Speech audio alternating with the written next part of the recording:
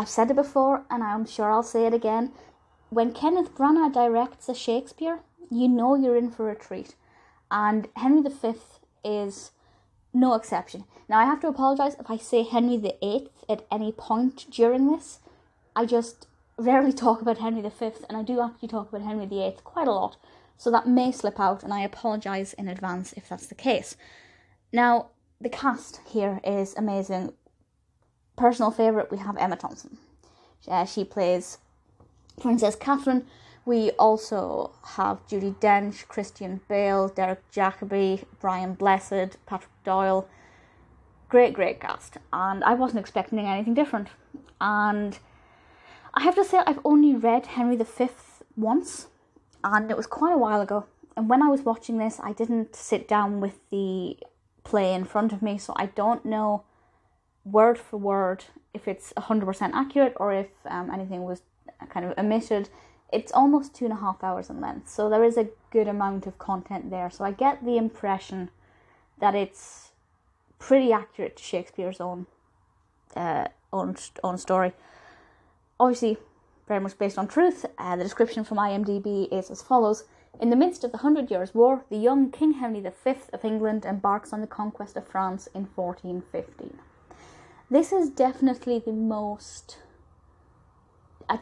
challenging of Branagh's Shakespeare plays to watch, by which I mean, unless you're completely familiar with the subject matter, which I am not. My knowledge of the 15th century is not that great. I kind of go as far back as Henry VIII, maybe Henry VII. Anything before that, I'm kind of like, I need a reference guide or the Cliff Notes version. But it's easy enough to follow if you get the gist of it, and basically that one summary there on IMDb should be enough to kind of keep you in the loop. Can't vouch for the historical accuracy, but as I said, it seems pretty true to the best of my knowledge. If you know otherwise or think otherwise, let me know. I'd be keen to know if any liberties were taken, both in terms of Branagh and Shakespeare. I really should reread the play at some point. It's been quite a while. I don't think this is one I'd ever see on stage. For me, it's just a bit too dry. But at least with the film, I can pause it if I need to, whatever. It does seem really well developed. The costumes are brilliant. Not my favourite Shakespeare costumes.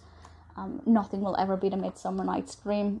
But costumes are by Phyllis Dalton, who's done some really great costume work, including, but not limited to, Dr. Zhivago and Much Ado About Nothing, which is also Kenneth Branagh, The Plot to Kill Hitler, which I haven't seen to the best of my knowledge.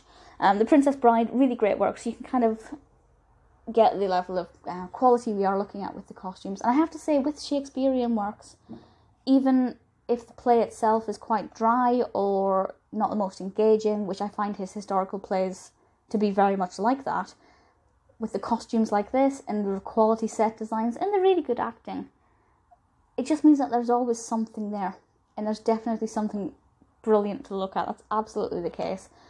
Needless to say, I haven't seen any other film adaptations of Henry V. If you've seen any others and have a favourite, let me know. If you would recommend any others, please let me know. 7.5 out of 10 on IMDb, so this one's obviously relatively well received. As I said, definitely not my favourite Branagh Shakespeare. There are quite a few strong contenders though, because he's done some amazing work. But it could be quite high up there, in terms of the production itself at least.